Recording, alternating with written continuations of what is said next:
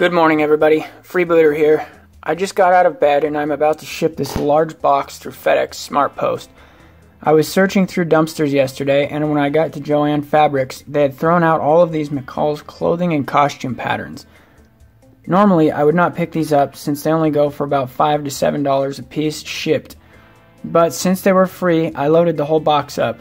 The ones you find at thrift shops are not going to be this new. These are all 2017. It is either once a year or once a season that McCall's sends out a notice to throw out all the old patterns so they can send in the new ones for the coming year. They are supposed to destroy these, but usually they just toss them in the trash.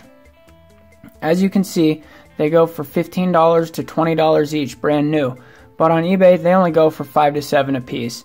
So, since I do not sell $5 items, I just lotted the bunch together for $160 for the lot of 175 packets, and they sold within a half hour.